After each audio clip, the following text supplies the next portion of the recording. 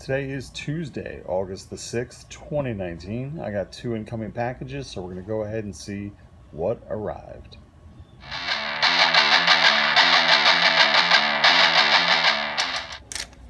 So this will start with the one on the right here. Just waiting, looks like it's going to start to rain, so I figured I'd get outside, get these done.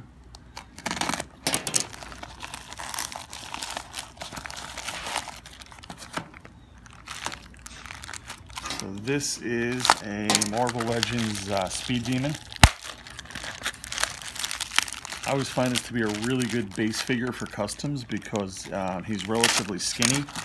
So especially if you're going to put clothes on him and bulk up the custom you're making. He's a really nice base. And I gotta have about 15 of these little cars now. So the idea here is to redo my Rick Grimes custom so that he's smaller, a little more in scale with Marvel Legends. So what I want to do is harvest usable parts off of this one, redo the pants, redo the shirt, and give him the classic suede jacket that Rick wears in the comic and early on in the TV show. So again, this will be my base. I'll basically just have to paint the neck, maybe a bit of the forearms, find a better set of hands that would be color matched with the skin tone. But that is where I'm at with that. Next up,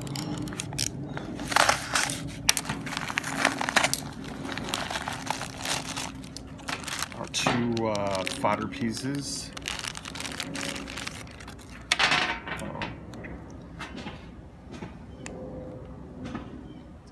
That's weird. It does not stand good at all. So as you can see, it's Tony Stark in a suit and Peter Parker in a suit.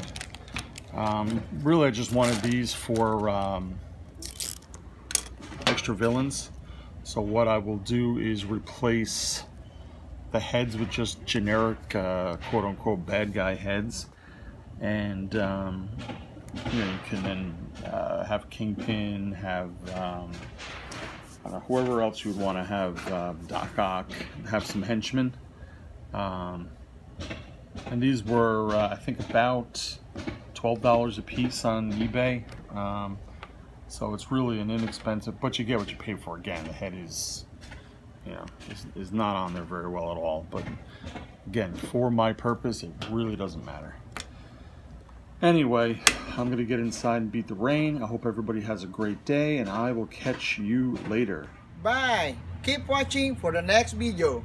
Come back soon. Bye.